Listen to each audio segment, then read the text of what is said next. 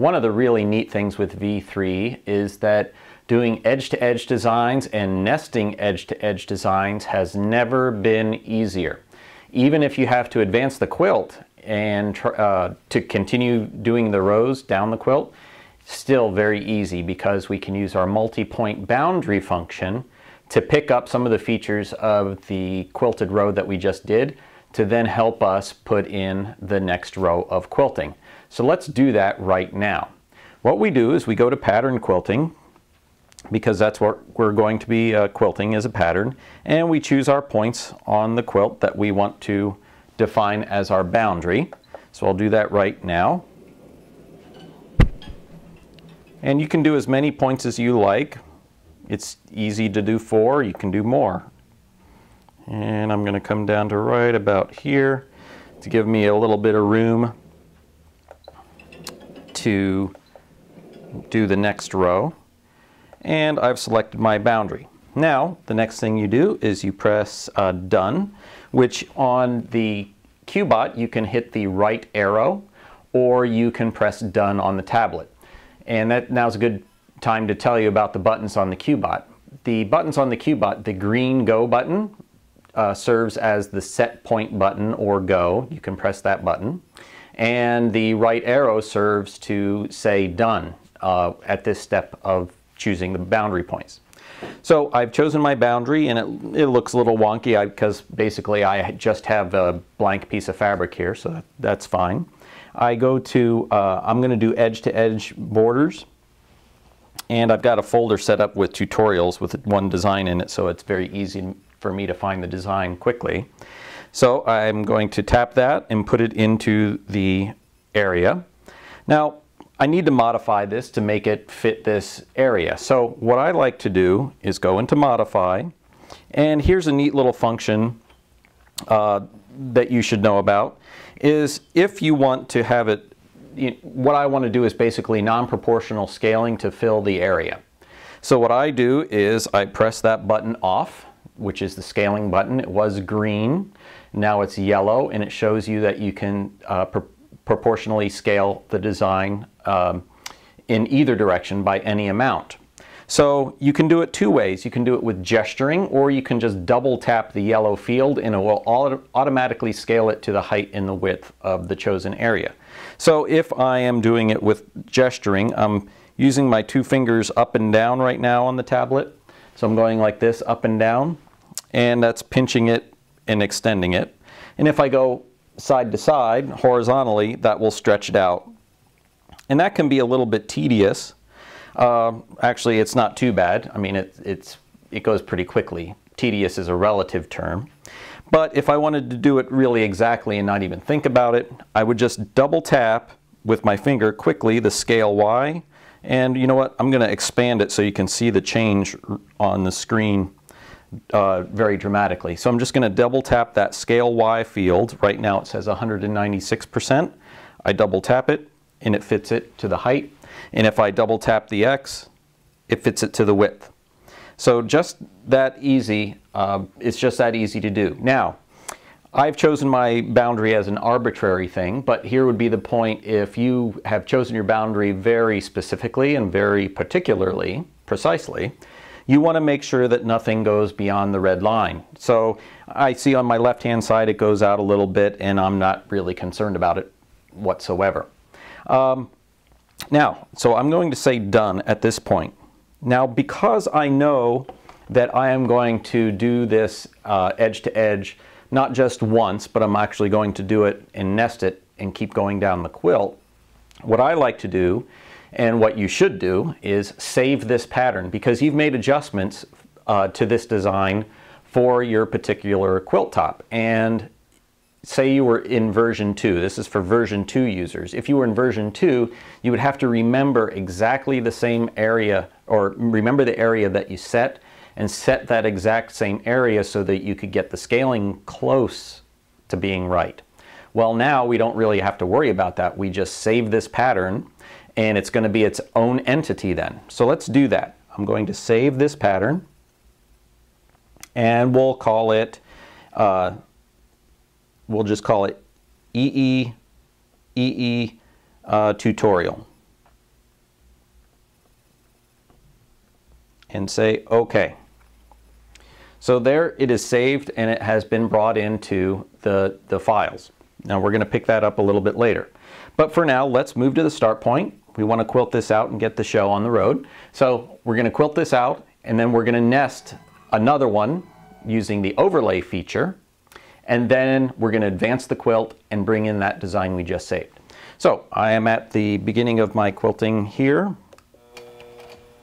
I pull up my bobbin thread, move that out of the way, and then I press go.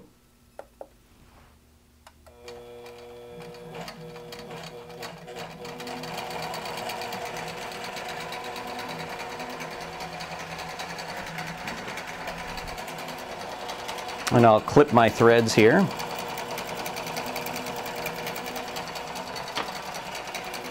Now for this example, I did have my tie-off stitches turned on. I have them at 0.15 inches, just so that they could be a little bit more visible on camera. So we have the tie-off stitches and I'm going to let this quilt out.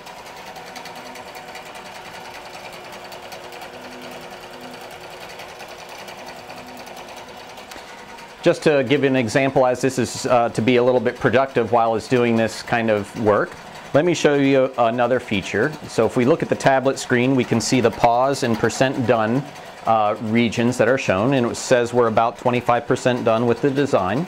You can also see the blue pill or the blue crosshairs following along the pattern. That's the actual position of the carriage. It's delayed just a little bit. So it reads the drive motors, then puts it to the display, and then there's always like a little 1/10 of a second lag between the actual position and so forth, but it gives you a good idea of where things are. Now I'm going to hit pause, and I'm bringing up this screen here which says continue, %restart, and in motor speed, and it shows you the motor speed. And then underneath that we have a tortoise and a hare. If you notice that when you were quilting that it was going way too fast, you know, if you have designs that have real sharp corners in it and the carriage is whipping around and jiggling a little bit, immediately hit pause and then hit the tortoise a couple times. Take it down to maybe 90% or 85%. Or if it's similarly or in comparison, if you have a design that is a very smooth wave without any kind of changes, why not open it up and be like on the Autobahn and let it go a little bit faster? Here you'd press the hare button and go up to maybe 120 to 140%.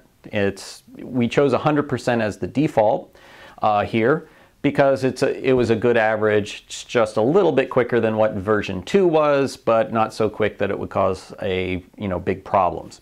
So I'm going to actually just move this up to 105% because there's some parts of this design where it goes around that I don't want to lose. I don't want to have the carriage jiggling a lot, and I've got a heavy machine on here. So I just change that and then I say continue, and we're off to the races again.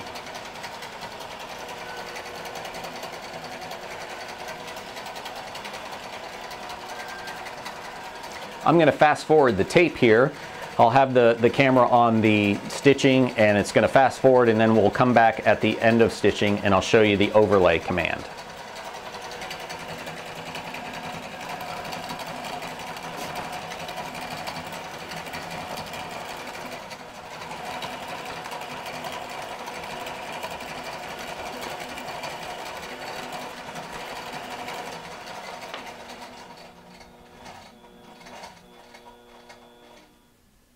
Okay, so we're just completed up that row. I'm going to trim my threads, bring my carriage back, and then we're going to do overlay and see what we can do here with V3. This will be really exciting for you. I give myself a little bit of thread slack here and then pull the carriage away, which extends that bobbin thread a little bit. And then I come back and pull up my bobbin thread again, so that it trims it so I don't have a bobbin tail on the back of the quilt. And you can see that the tie-off stitch did a very nice job, tied off that very nicely. Alright, so I'm just bringing the carriage back to get to the beginning. You don't necessarily have to do that, it just makes it easier when you do the overlay to get to the next start point. I'm going to choose overlay here. And one of the things that we've got is two choices. Move to the start point. Say we wanted to do some decorative stuff. Maybe we're not doing a quilt, but we're doing some kind of project that we just want to do an overlay and maybe fine tune it off just a little bit. We can do that. Or we can use modify, and check this out. So we press modify, and nothing much changes, although we see the modify routine show up on the left-hand side of the tablet. But if I just gesture, and I can see, now I can see how, using one finger, I've moved that design down and created a nest. And in this design, I can go just vertically straight down, because this is a nesting design that you don't have to offset a little bit on each side to get it to line up. It's a straight nesting downward. Now, one of the things, notice in the yellow boxes there, I have an X and Y value, a delta X and a delta Y, and that's how much the pattern has shifted. So say you know the repeat, or the designer has told you that this repeats every 5 inches. Well, if so, you can just say, for instance, minus 5 inches, okay, and then put delta X at 0. Well, this pattern doesn't repeat at 5 inches, okay? So I'm going to just move it up to a location where I think looks nice to me, like it should be there. I think that looks good, but I'm just going to tap my X and make sure that it really is at 0, and it is. So there, I've moved it down 3.5 inches. Good enough, okay? So I say done, and then move to start. It processes the design, then moves to the new start point.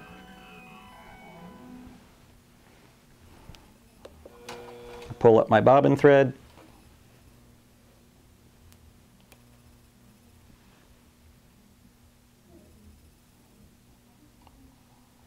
and press go.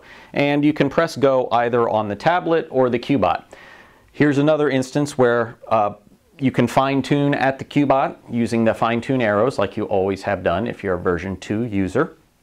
Or you can just press go to start the quilting process, which is what I'm going to do now.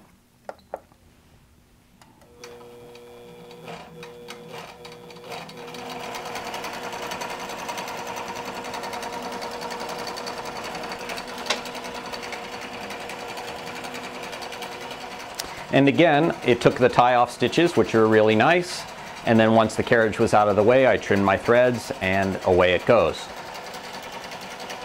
And as you can see, as it's quilting out here through the needle cam, you can see that it's nesting properly, and it looks just like it did on the screen. I'm going to move to fast forward mode again, so we can show you how to, we'll pretend, because I think I have enough room, yep, I have enough room, to do one more row. I could, I suppose, to make it really legitimate, I'll advance the quilt, and then we'll pick up a new area and show you how easy that is to get the next one nested in. Very seamless, very easy with V3.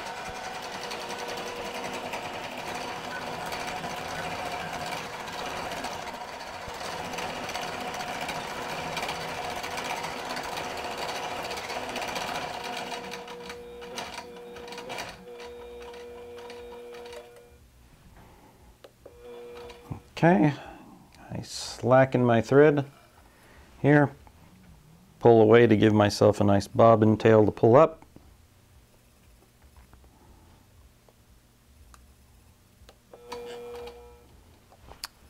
And then I pull up my bobbin.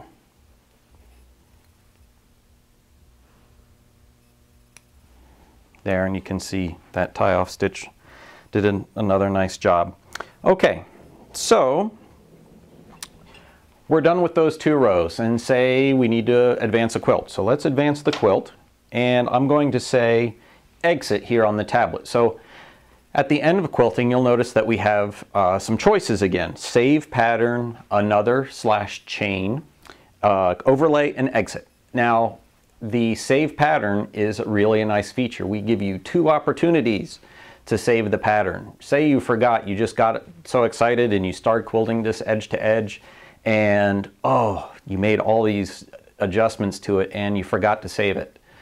Don't worry, we've got you covered. You can save it one more time here. You can save it. There's 2 opportunities to save. Now, if you blow it at this point, it's gone when you hit exit, okay? So we don't need to save it because we've already done that. We don't want to do another chain or chain these together. We're not doing that.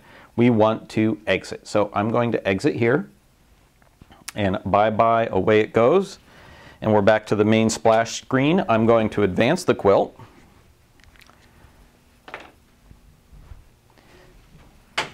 Now this might put some of you in a panic. Like how are you going to match that up without a template? How are you going to get this thing? How is this even possible? Well, it is super duper easy. I'll get my quilt grips back on here. And this is how we do it. We go back into pattern quilting. And here's where the beauty of knowing that you can use multiple points as your boundary. So here I'm at a blank screen and I need to nest this edge to edge. So I need some reference points. And the way I do that is I go in, and if you have a little laser pointer that points exactly where the needle goes, that's better. My needle doesn't go exactly through the center of the foot. It's a little off, but I think I know which way it is, so I'm going to choose points consistently so I see the same consistent part of the design through the hole in hole in the foot. But some of you may have a little bit more accurate way of doing that. But that's what I'm doing. I'm looking at little features, and I'll zoom in here on the needle cam. You can see my lint on there too. Let me clean that off a little bit. Hey, it happens. It's what happens when you use real thread. Okay, so I'm going to go through, and you know what? Let me pull this thread out so it's a little bit clearer for everyone to see. I'm just going to go and select points here and there that match the quilted part that I've just done. So I'm just picking out these features.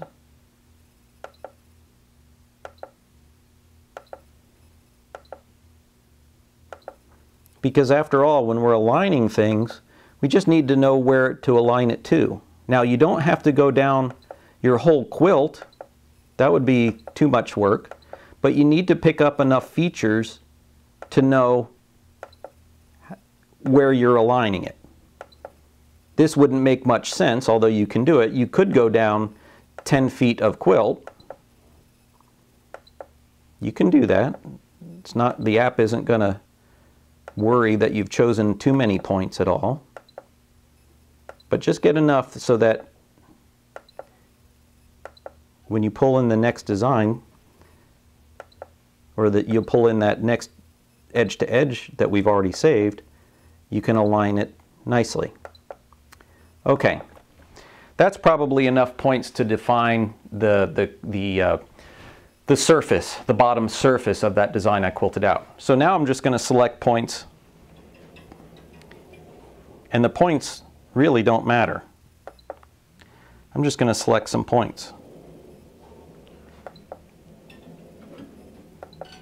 And I'm not even trying to get it close to the same area at all.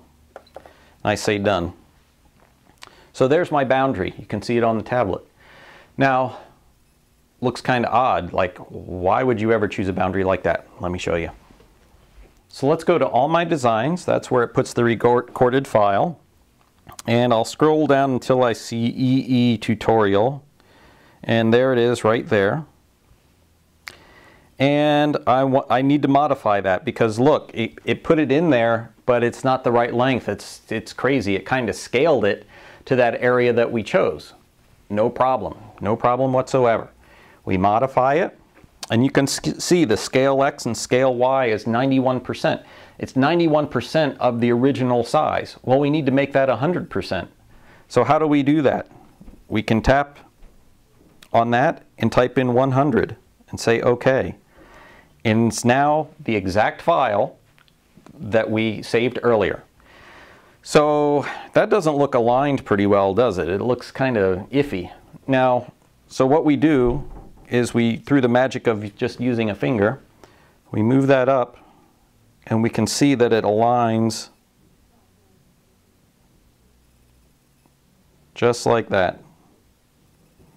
We can see that, okay, yep, it does align. Now, if I want to zoom in, I press the pan and zoom button, and right now it's off. It's the magnifying glass with the plus arrow inside of it. So I'm going to turn my magnifier on, and I'm going to use 2 fingers to expand. I'm going to zoom in and get a little bit closer look to where that design is. Now, because I have my magnifier on, any gesturing I do just moves the display. So I need to turn my magnifier off, and now I can move the design. All right, so that would align it. That's pretty nice, just like that. But that would align it on top of something that's already there. So we don't want to do that. So what we're going to do is we can either notice our delta X value, and it's 0.03. We can use that, remember that, 0.03. And as long as we get that lined up back in line in the horizontal manner, we can use our finger to place it the way we want it, and then just type in 0.03. Or if we don't want to do that, we can just use the arrow, the down arrow, and I'm just nudging it down. I'm not using my finger on the screen to gesture it down. I'm just pressing the down arrow and it's moving it down. It's just a little bit slower. So I'm moving it down, but I'm still kind of zoomed in, and I need to see the whole thing. So I'm just going to double tap the screen, double tap, tap, tap, and it shrinks it down, and you can see that it's still, that's too tight to the previous design. That looks pretty good. Let's see, minus 0.03. Yeah, I think I'm pretty pleased with that.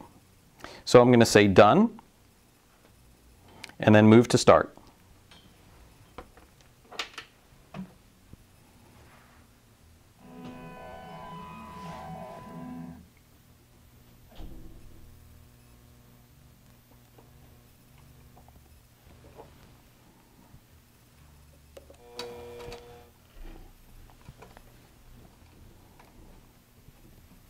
And then I press go.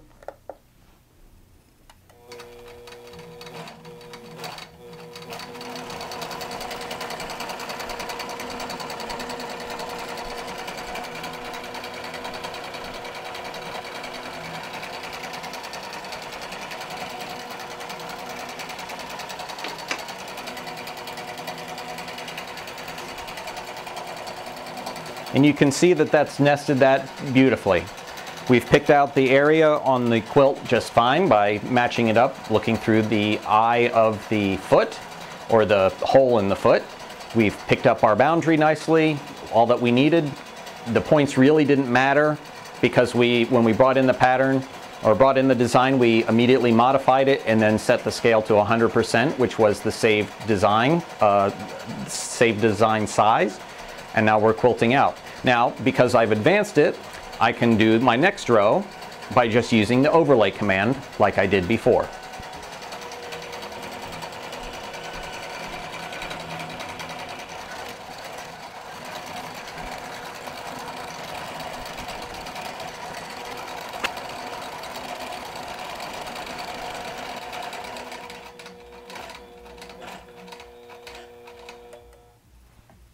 And there we're done. So that's it. Very simple, very stress-free way of doing edge-to-edge nesting. We don't need to have templates made. We don't need to punch paper like we used to make that template so we know where the start point would be. Everything is very straightforward now. We don't use the fine-tune function anymore.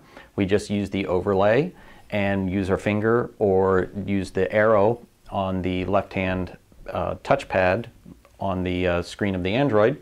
We just use that to do the manipulation. In fact, most of the time, unless I'm doing a % restart where I had to rip a lot of stuff out of a quilt and get in there and really jostle things around, that is pretty much the only time you use fine-tune anymore, which was the original purpose of that function.